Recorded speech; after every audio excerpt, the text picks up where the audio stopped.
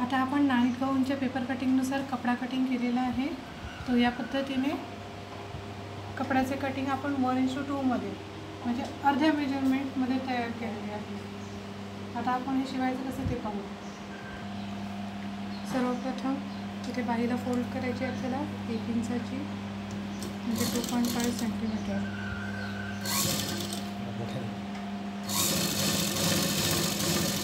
याच पद्धतीने दुसऱ्या बाहीला पण फोल्ड करून घ्यायची.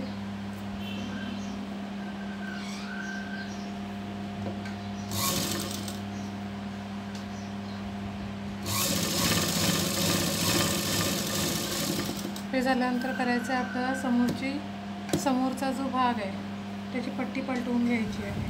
ठीक आहे. हा सरळ भागावरती पट्टी लावायची आहे. हे डबल कपड्यामध्ये पण लावू शकता तुम्ही.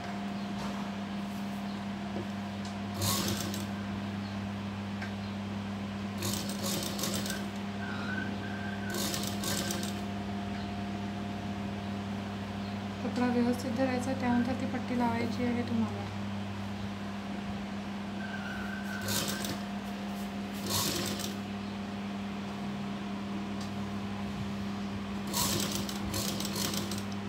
ठीक आहे. एक्स्ट्रा पट्टी कट करून घ्यायची आहे.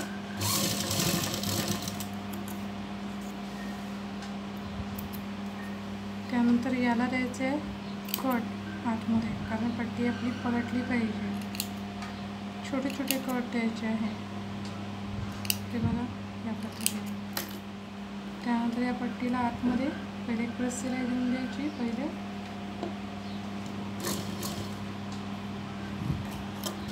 पहिले प्रेस सिलाई द्यायची याला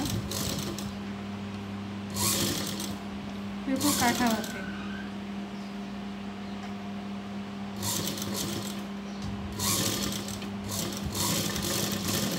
ठीक आहे. त्यानंतर या पट्टीला मागच्या बाजूने पलटून घ्यायची आहे पूर्ण.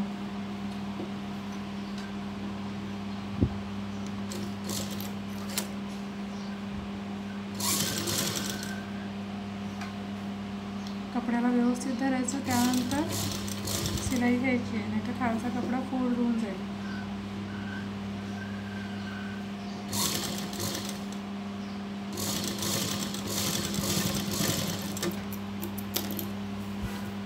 याप्रमाणे ही पट्टी लावल्या जाते.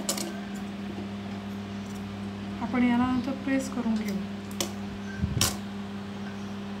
त्यानंतर समोरचा जो योक आहे त्याचा काढायचा आहे आपल्याला सेंटर. ठीक आहे. नॉच देऊन आणि जो समोरचा आपला घेर आहे त्याला सुद्धा नॉच देऊन सेंटर काढायचं आहे त्याचा पण.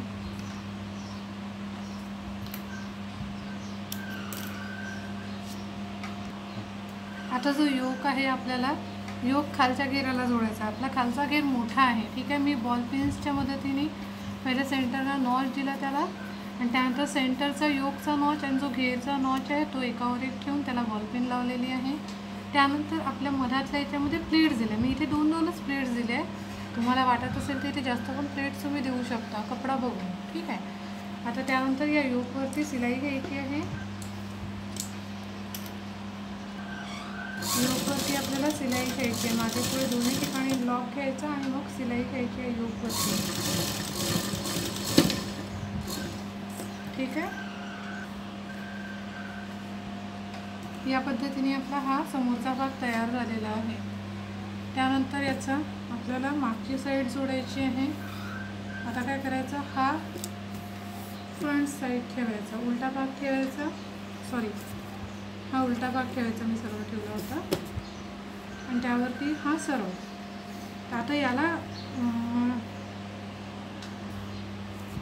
मागचा जो भाग आहे हा सरळ ठेवायचा आणि आपला समोरचा जो भाग आहे हा उलटा ठेवायचा. त्यानंतर शोल्डर शिवायचं याचे. हे पहा शोल्डरवरती मी कुठे ठेवते, या ठिकाणी ठेवते, समोर नाही, कारण आपल्याला पट्टी मागची पट्टी पलटवायची आहे अजून.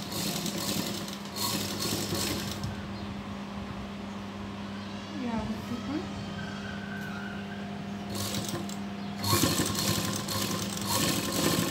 दोन्ही ठिकाणी लॉक घेतलाय आपण.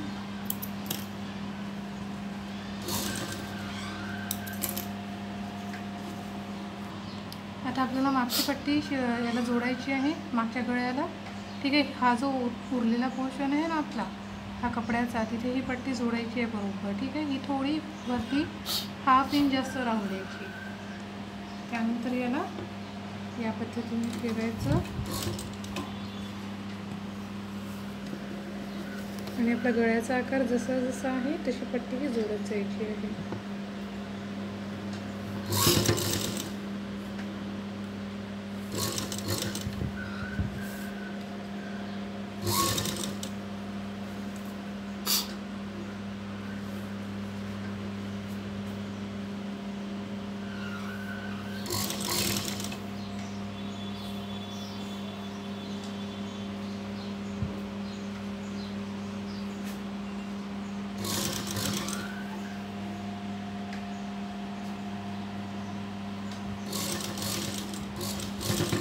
पण 1/2 इंच एक्स्ट्रा ठेवून द्यायचा कपडा.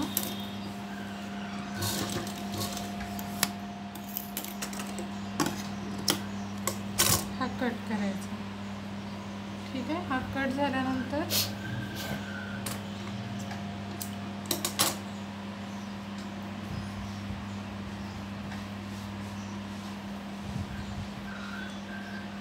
ही जी आहे ही फक्त 0.25 जास्त ठेवायची, त्याच्याशिवाय जास्त नाही ठेवायची. ठीक आहे, आता हे शोल्डर या पद्धतीने याला आतमध्ये पहा. हे शोल्डर आहे, याला मागच्या साईडने पलटवायचे आणि त्यानंतर ही पट्टी यावरती फोल्ड करायची, म्हणजे तुमचे शोल्डर पण फिनिशिंगमध्ये शिवले जाईल. आता या पद्धतीने ठेवायचं इथे. याला सुरुवातीला लॉक घ्यायचा आहे.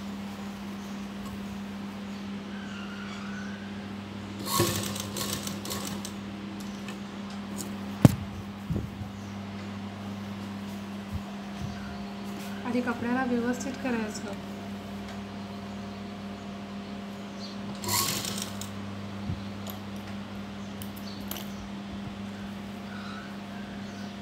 आणि त्यानंतर शिलाई घ्यायची. आणि कधी पण कपडा व्यवस्थित करताना सुई ही कपड्याच्या आतमध्ये असली पाहिजे.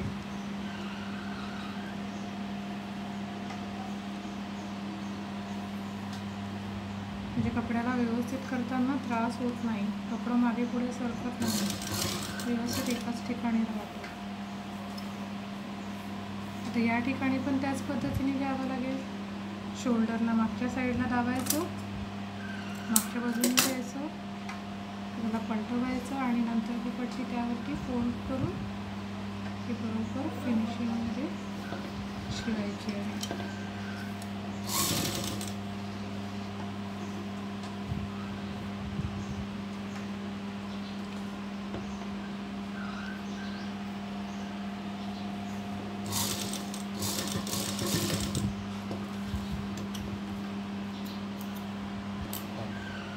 आता यानंतर आपल्याला याला बाही जोडायची आहे.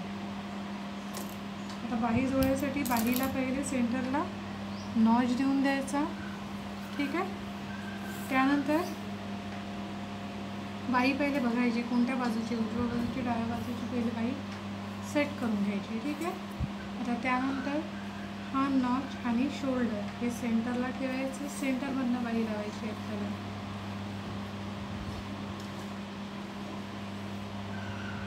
बरोबर हातात पकडायचं आणि त्यानंतर बाहीवरती शिलाई घ्यायची.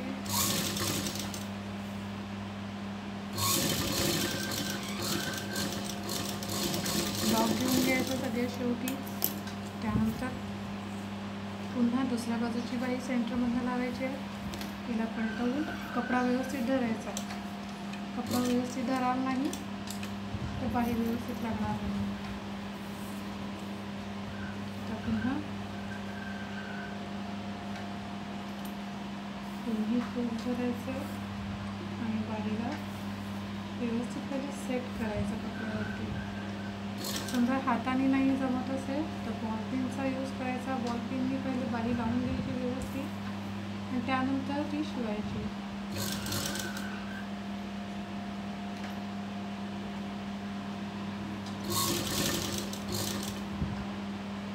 याच पद्धतीने आपली दुसरी बाही पण शिवायची आहे.